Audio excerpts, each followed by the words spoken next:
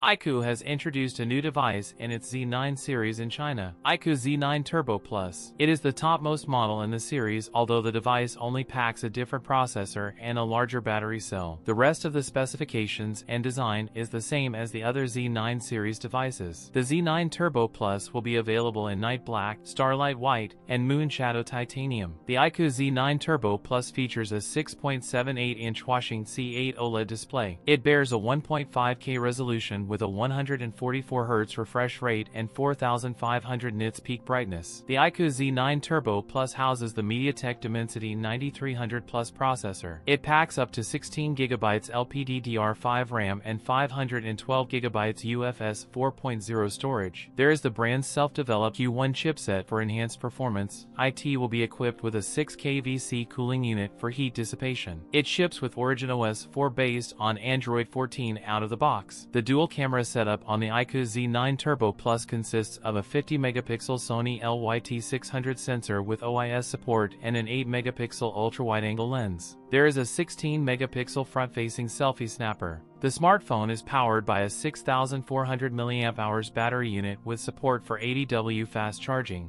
The iQOO Z9 Turbo Plus starts at CNY 299 for the base 12GB plus 26GB option. That's it for today's video. If you enjoyed it, don't forget to like, comment, and subscribe for more content. Thanks for watching, and I'll see you in the next one.